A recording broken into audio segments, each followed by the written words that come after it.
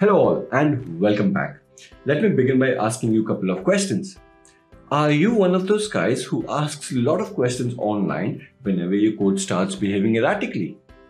Are you one of those guys who has time but does not know how to debug the code step by step? Are you one of those guys who is willing to learn debugging? And are you one of those guys who's committed to writing good code? And when I say good code, I do not mean writing hello world applications. If the answer is yes to these questions, then this video is for you. In this video, which is the second part of the series, Error Handling and Debugging, I will take you through the entire process of debugging. Not only by the end of this video will you learn how to debug, but you will also have a better understanding of your code, whether it is written by you or by someone else. When you write significant lines of code, you are bound to encounter bugs or unexpected results. Trust me, it's normal. Even after 20 years of programming, I still have to debug the code. So what exactly is debugging? Debugging requires a lot of patience. I'm stressing on patience, caps lock it, bold it, underline it. You cannot debug the code like this. Nope, it's not gonna happen. Been there, done that. You need a lot of patience to debug the code.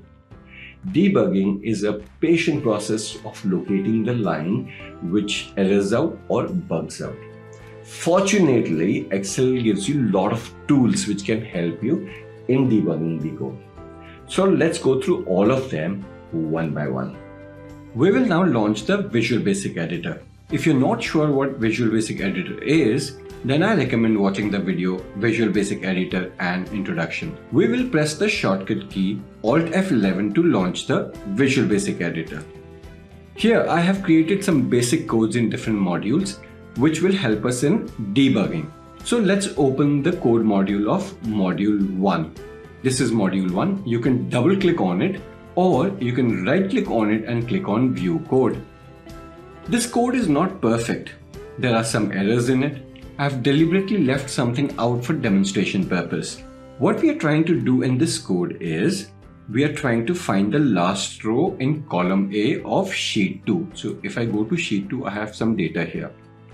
So I'm trying to find the last row, which is 6. And then I'm trying to loop through the cell starting from the first cell, in this case row 2. And then I'm displaying the names of the employees in immediate window. Let's go back. Before you run a code, ensure two things. First, you have option explicit on top, which I already have here. This is not mandatory, but is a very good practice to prevent any unexpected results. I've covered about option explicit in my video Visual Basic Editor and Introduction. I'll be covering a lot of things from that video in this video. So if you have not seen that video, I will highly recommend that you see that video first. Second, in the last video, I briefly spoke about compile VBA project option, which is in the debug menu. We use that option to check for syntax error or parsing errors. If you're not aware of what syntax errors are, then I recommend watching that video first, which is part 1 of the series Error Handling and Debugging. So let's go ahead and check if there are any syntax error.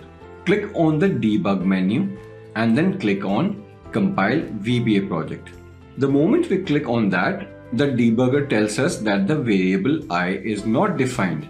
How do I know I is not defined? Because I is highlighted here and the message is variable not defined. Now, this is a good start. We have begun the process of debugging. Let's declare our variable. So I'm going to click on OK and then I'm going to declare dim I as long.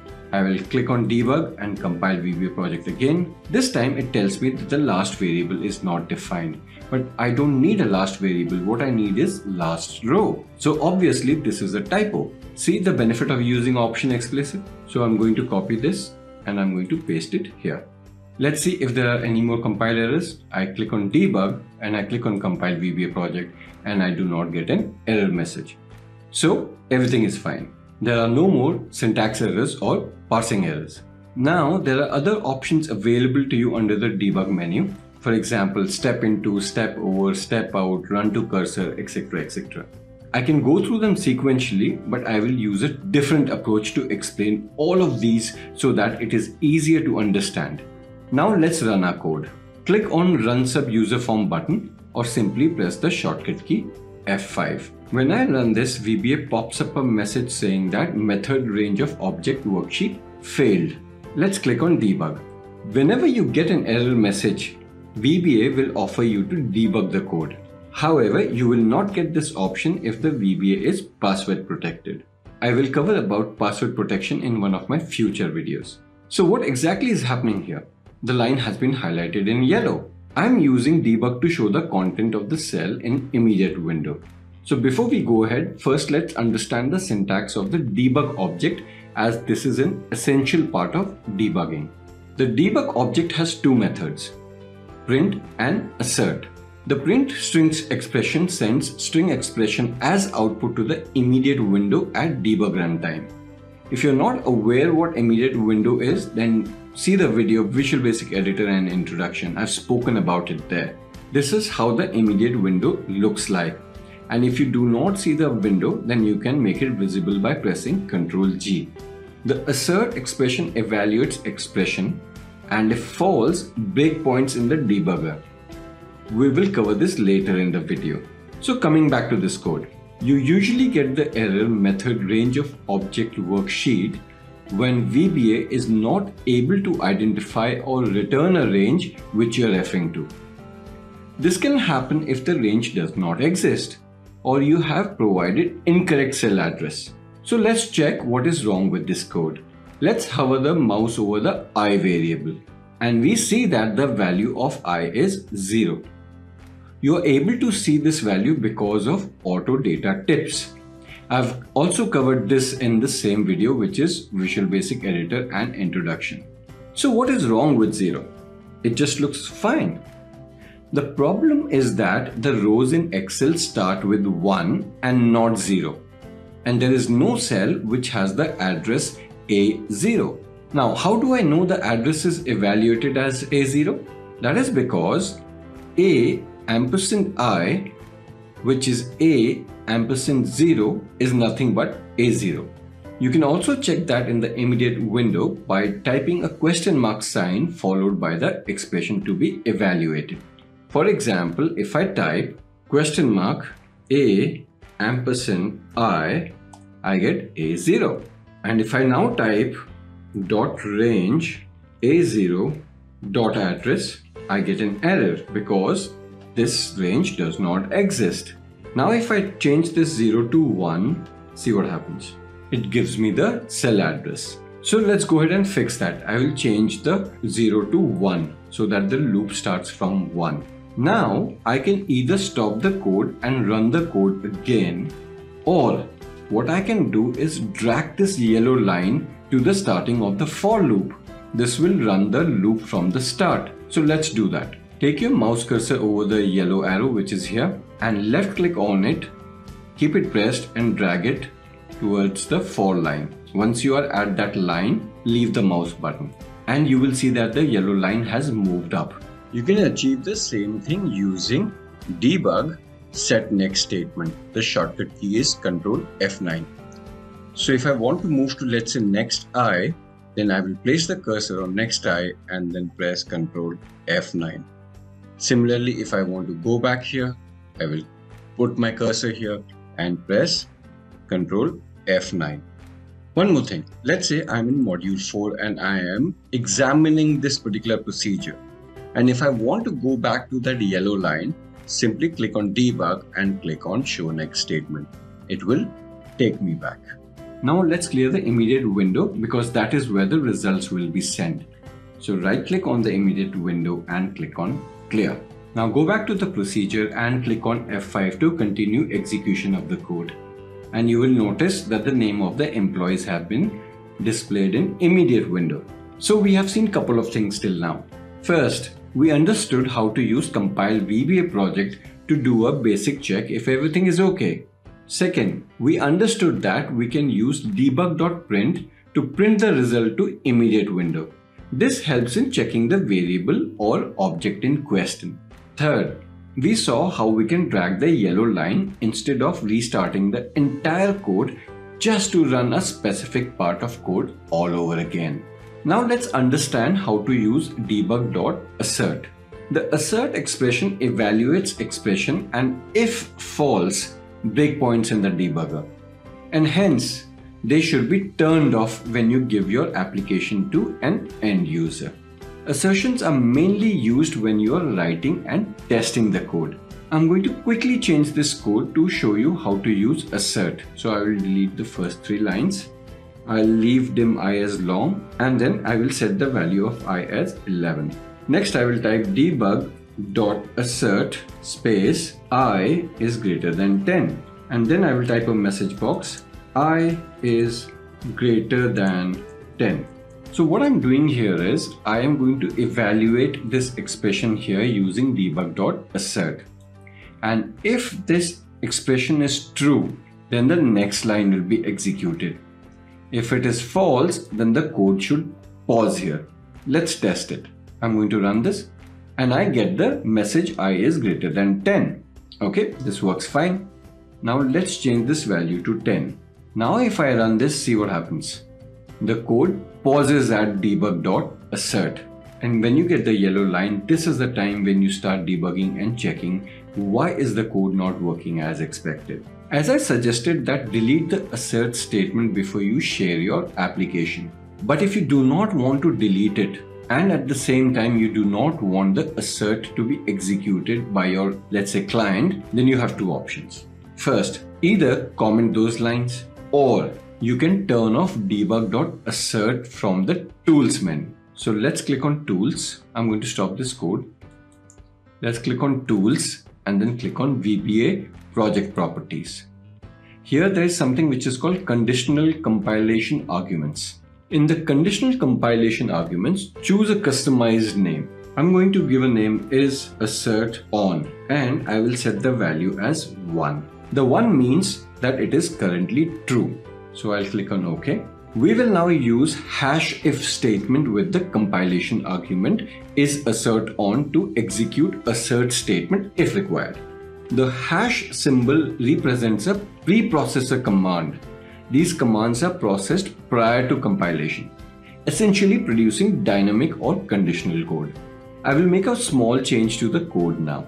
What I will do is just before debug.assert, I will type hash if is assert on, then execute this statement hash end if. Now let's run this. When I run this, the code pauses at that line, and that is because we have set the value as is assert on is equal to 1. Okay, so I'm going to pause the code now and I go back to tools, VBA project properties, and I set this to 0 and I click on OK. Now when I run this, see what happens. I is greater than 10. Let's click on OK. So the Debug.Assert did not execute. So this is the second way of disabling or switching off Debug.Assert. This is useful when you have a lot of Debug.Asserts spread out in your code. The next thing I will show you is how to insert a breakpoint. You set a breakpoint to suspend execution at a specific line of code in a procedure. When the breakpoint is reached, your program will momentarily suspend its execution. The shortcut key for adding a breakpoint is F9.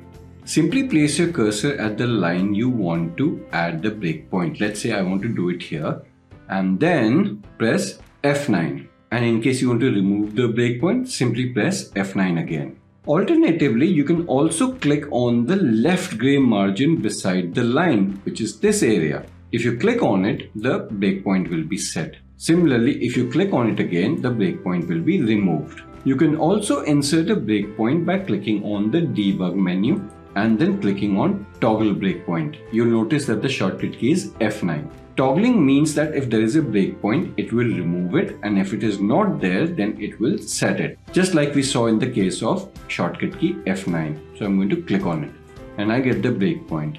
So if I go back and I toggle breakpoint again from the menu, it removes the breakpoint. Before we go ahead, let me quickly copy the loop through Excel cells code which I have kept in module 4. So I will get it from here and I will paste it here and I will uncomment this. Let me fix the errors. Dim I as long, and this was last row, and this was 1. Clear? Just to be sure, let's run this and check. Yes, this code is working. Now, let's say I want the code to suspend the code at the Debug.Print line so that I can check the value of the variable I. So I will place the cursor on that line and I will press F9. Now let's run the code by pressing the shortcut key F5.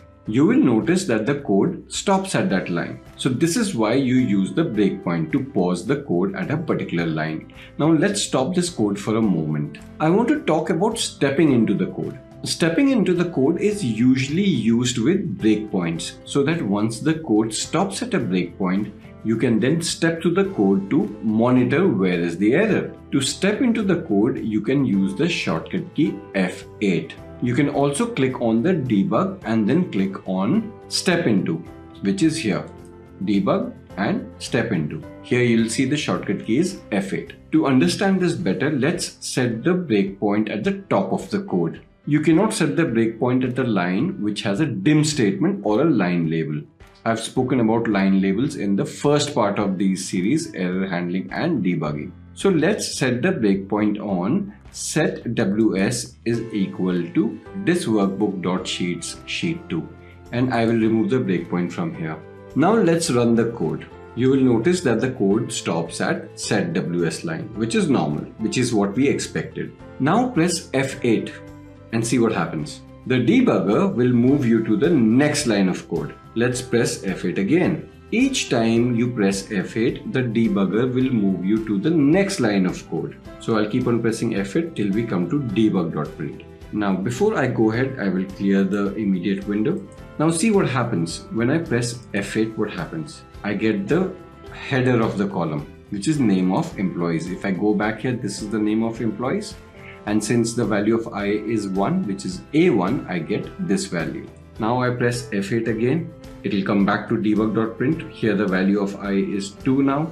So it will pick up the value from A2, which is Patty. If I press F8, I get patio furniture. This way, you keep on pressing F8 and it will keep on executing the next line of code. Stepping into the code helps you understand how the code is progressing, which in turn helps you debugging the code. Once you're done, you can press F5 to finish executing the code. See, it showed you all the names from that column and it ended the execution of the code. If you have breakpoints in your code and you want to remove all of them in one go, let's say you have a couple of them. So I'll put one breakpoint here, and one here. So if you want to remove all of them in one go, then you can either press Ctrl+Shift+F9 or simply click on debug and then click on clear all breakpoints. The shortcut key is also mentioned here.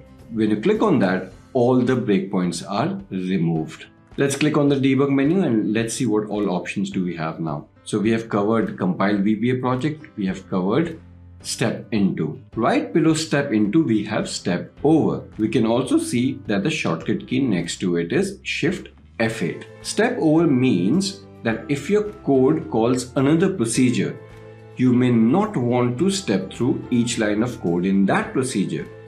In this case, you can step over and skip over the other procedure. This way, you can immediately continue executing the code in your current procedure. Let's understand this by taking an example. Let's go to module 2. Here I have two procedures, calling second procedure and second procedure. So what happens is this procedure is calling the second procedure. This is a very basic example to demonstrate how stepping over works.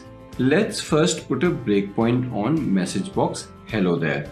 Now let's run the code. So the code pauses at the message box line.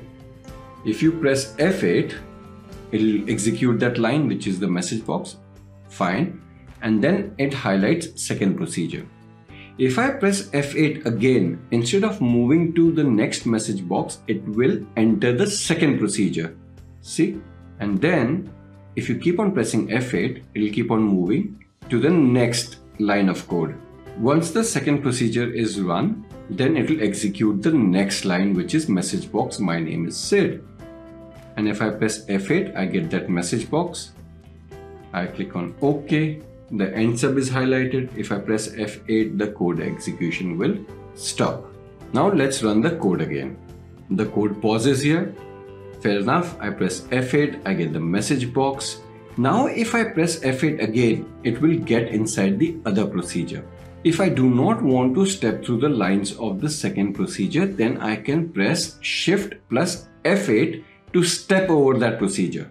Let's press that shortcut key, Shift F8, and we get a message box which is what is your name. The message box is from the second procedure. Obviously, the execution of the second procedure will happen, but the debugger will not step through it. And it immediately moved to the next line, which is message box, my name is Sid. So we were able to step over the second procedure by pressing the shortcut key Shift F8. This is called step over. While checking for errors, you can use step over to skip a procedure if you're 100% sure that the called procedure does not have any error. When I say 100%, I mean 100%. It cannot be 99%. If it is 99%, then I would recommend stepping through the second procedure as well. So I'm going to stop this code. The next option in the debug menu is step out. The shortcut key is Ctrl Shift F8. Step out is to exit a called procedure. Like step over is to skip a procedure, step out is to come out of a procedure. Let's take the same example. Let's say you wanted to press Shift F8 on this line, but by mistake you pressed F8 and you entered the second procedure. To exit out of this procedure, you don't have to continue pressing F8 again and again. You can simply press Ctrl Shift F8 and you will come out of this procedure. Let's test this. So I will run this, I will press F8, I'll get the message box. The second procedure gets highlighted. Now instead of pressing Shift F8, I will press F8 and I'm inside the procedure. And I realized, hey, I didn't want to get inside this procedure and I don't want to step through each line of this procedure. So simply press Ctrl Shift F8 and the entire procedure is executed. You will get your message box, but you will not have to step through the lines of that procedure. And the code moves to the immediate line after the second procedure, which is message box, my name is Sid. The next option in the debug menu is run to cursor. The shortcut key is Ctrl plus F8. Run to cursor works like a breakpoint, but it is not a breakpoint. Like we saw in the breakpoint, we have to set a breakpoint. Here, we do not need to set it. Also, the breakpoints will remain there till the time you remove it. Here, run to cursor will only work once. If you want it to work again, then you will have to call it again. To call run to cursor when the code is not executing, place your cursor on the desired line and press Ctrl plus F8. So let's remove this breakpoint. So if I want the code to pause at second procedure, then I click on this line and then press Ctrl F8. See, the message box is executed and the code pauses on that line. So I'm going to stop the code. When the code is running and you want to call run to cursor, then simply place the cursor on the relevant line and right click on the mouse button. So let's test this. First, I'll put a breakpoint in this message box and then I will run the code. So the code has paused at message box hello there. Now I want the run to cursor to happen on this message box. So I put my cursor here, I right click on it and then I click on run to cursor. So I get the message box hello there and what is your name, which is from the second procedure, and instantly the code stops on this line. Let's take another example to see how this works. We will not use the message boxes. Now I would like to call run to cursor when the code is not executing on this procedure. Okay, and I want the code to pause on what is your name. So I put my cursor on this line and I press Ctrl F8. See, the code automatically stops here. So I'll stop that. Now I'll put a breakpoint on Debug.Print and then I'll execute the code. So now the code is running. So now if I want the run to cursor to happen on the Debug.Print bye-bye line, then I'll put my cursor on this line, right click on it, and then I'll click on run to cursor. and the code directly pauses there. Obviously, the code is getting executed. You'll see the immediate window getting filled up with all these messages, but at least you're not getting those message boxes. So we have seen how to use run to cursor when the code is running and when the code is not running. The next thing that I'm going to cover is the watch window. By default, the watch window is hidden. To make it visible, click on View and then click on Watch Window. And you will notice that the watch window appears on the right side. You can use the watch window to watch a variable when the code is running. As you can see, there are 4 elements inside that window, which is expression, value, type, and context. Let's understand each of them one by one. Expression lists the watch expression with the watch icon toolbar button on the left. Value lists the value of the expression at the time of the transition to break mode. You can edit a value and then press enter, the up arrow key, the down arrow key, tab, shift tab, or click somewhere on the screen to validate the change. If the value is illegal, the edit field remains active and the value is highlighted. A message box describing the error also appears. You can cancel the change by pressing the escape button. The type lists the expression type, and the context lists the context of the watch expression. If the context of the expression isn't in scope when going to break mode, the current value isn't displayed. A watch expression is defined by you so that you can monitor it in the watch window. When your application enters break mode, the watch expressions you selected appear in the watch window. I showed you one way to make the watch window visible. The second way to make the watch window visible is by adding a watch. So I'm going to close this watch window. You can make a watch window visible by adding a watch. Let's take the example from module 3 to understand watches in detail. So I'll go to module 3. Now let's add a watch on the I and j variable. To add a watch, place the cursor on the variable and then right click and click on Add Watch. In the Add Watch dialog box, you will notice that the expression is pre-filled with the variable name. In the context section, we have procedure, module, and project. In the procedure, you will get the name of the procedure in which we have the variable or the expression. Right now it is I, and the I is in watch example. In the module, you'll see the name of the module where the watch example is, which is module 3. In the next section, which is watch type, we have 3 options. To display the value of the watch expression, choose watch expression. If you want to stop execution if the expression evaluates to true, then choose the second option, which is break when value is true. And to stop execution when the value of the expression changes, then choose the third option, which is break when value changes. Since we want to watch what happens to the variables, we will select the first option, which is watch expression, and then we will click on OK. You will notice that the watch window appears. Similarly, we will add watch for WS, and I'll click on OK, and I will also do it for J. So we have 3 watches. Now let's put a breakpoint on for I is equal to 1 to 10. Now when I run the code pauses at the breakpoint. Now look at the watch window. It tells you that the value of I is 0. The value of j is 0. The type of the variable is long for both of them. The type of the variable for WS is worksheet. Do you see the plus sign next to WS?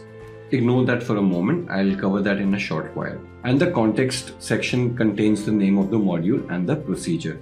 Let me close the immediate window so that we get a bigger watch window. You can also drag and resize the columns like this. Now let's press F8. When I press F8, see the value of I changes.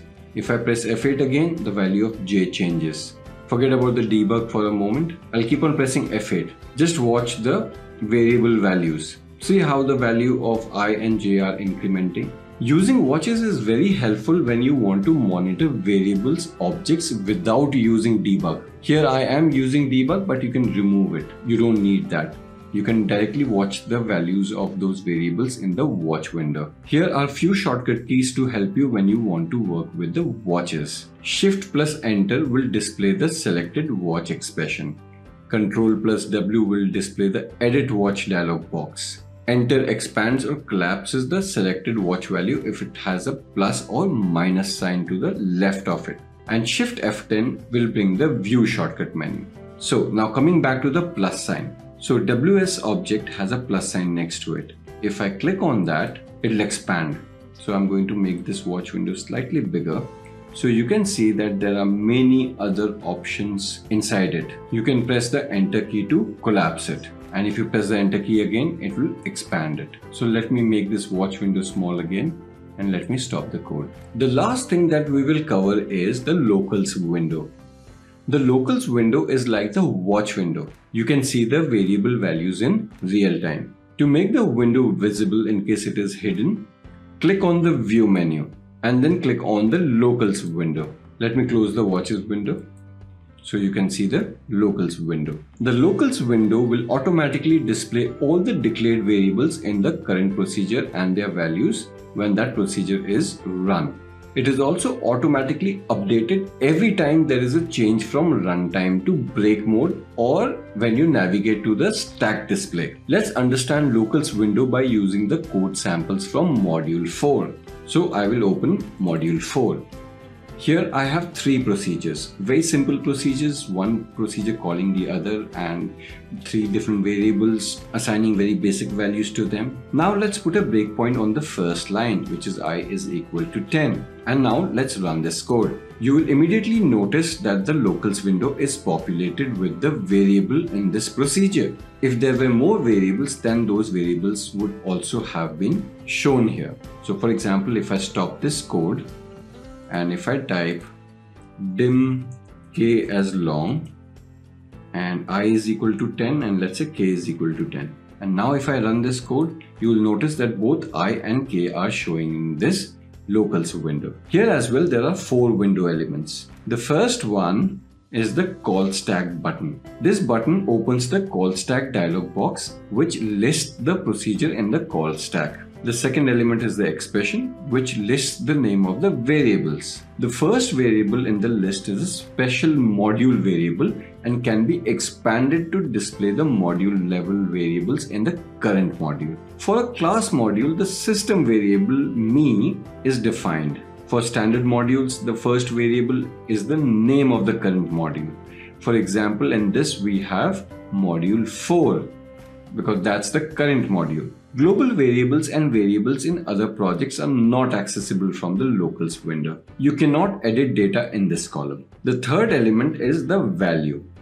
This lists the value of the variable. Here, when you click a value in the value column, the cursor changes to an I beam.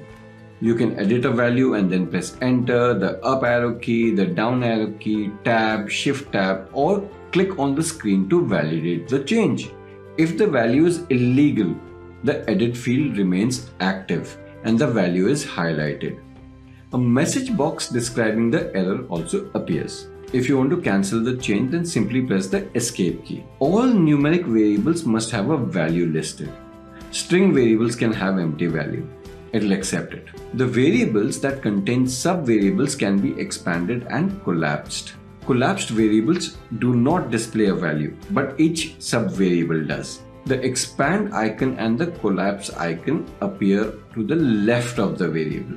The last element is the type, which lists the variable type. You cannot edit data in this column. Now let's understand what a stack button is. You see this button with 3 dots? That's a stack button. When you click on this, you are presented with a window where you can see the current procedure that is being run. Let's close this and let's press F8 again to enter the second procedure.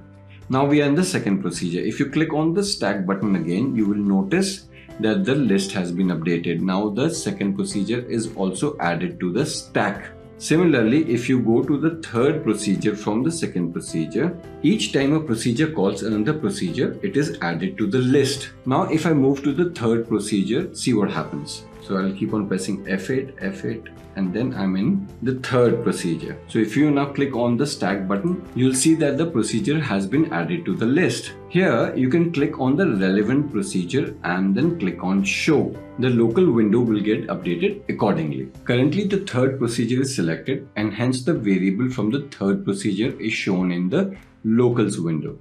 To see the variables from the procedure A, I will click on that and I'll click on show. And you will notice that the variables I and K are shown from that procedure. This brings us to the end of this video. So I hope with so many tools, if I may say so, you will be able to now efficiently and quickly find bugs or lines which are giving you unexpected results in your code. Time for a quick recap. In this video, we learned what is debugging. We also understood that to debug the code, we need patience. You cannot debug the code just like this. Nope, it's not gonna happen. We also went through the different tools that Excel has provided us, which helped us in debugging the code efficiently and quickly. If you still have any questions, feel free to leave a comment in the comment section below, or you can also email me on support@teamexcel.com. I would also like to tell you that I started a FB group which is called Microsoft Excel-VBA. The link to that group is mentioned in the description. So feel free to join it, and if you have any questions about programming or if you are stuck with a specific piece of code, post it there. I or somebody else will definitely reply to your questions. Just a quick reminder, I will be posting 2 videos every week, one on Monday and the other on Thursday. If you would like to support this channel and if you are specifically inclined to learn Visual Basic Programming from scratch, then I highly recommend that you watch the playlist where I have kept the topics in a particular sequence. It will help you learn Visual Basic Programming from scratch. Go ahead, watch other videos, drop couple of likes. When I say couple, it shouldn't be 1 or 2, put more likes. And if you still have not subscribed to this channel, go ahead and subscribe to this channel by clicking on the bell icon. And I will see you on Monday when I bring to you 10 different string functions which you will use in Visual Basic for applications.